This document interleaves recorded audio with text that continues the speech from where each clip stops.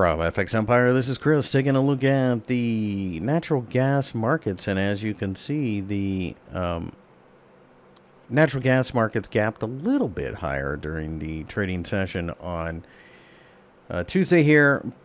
Filled that gap, rallied a bit, gave back, and I think we're just going to continue more of this choppy, kind of lackluster performance in nat gas as we try to get to $2.